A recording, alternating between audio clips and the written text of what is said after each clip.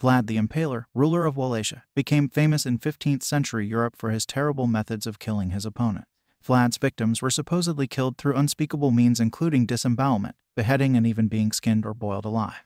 By some estimates, he is responsible for the deaths of more than 80,000 people in his lifetime.